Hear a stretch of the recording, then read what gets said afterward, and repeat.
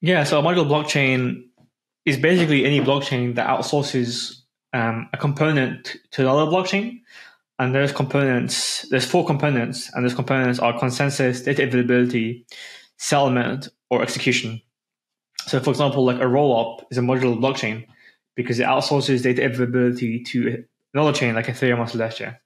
And then Celestia is also a modular blockchain because it outsources computation execution to rollups. And it's a very kind of like evolved way of building blockchains. Scalability is one of the main advantages, but to me, the biggest advantage is developer flexibility.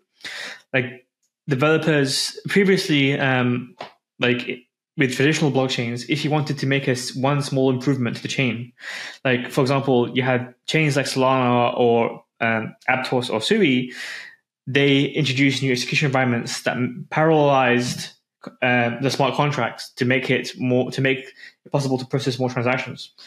But previously, in every cycle, to make one improvement to one part of the stack, you would typically have to launch a whole new blockchain that had a new proof of stake network and so on and so forth.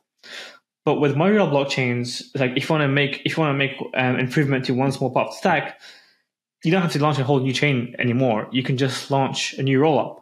Like if you wanted to make a more efficient execution environment, let's say like you wanted, and this is like an actual example, like you could modify the EVM to add new opcodes to make certain applications possible. Previously, without rollups, you would have to launch a whole new blockchain. But with rollups, you can just modify the EVM in one rollup and then launch it. And that's what certain projects like Curio are doing, for example. Like Curio is a game engine where they can modify the EVM to actually embed the entire game as an opcode to the EVM and then forward-proof that, for example. And previously, that would require launching a whole new chain, but with rollups, it gives developers a lot more flexibility, with a lot less friction.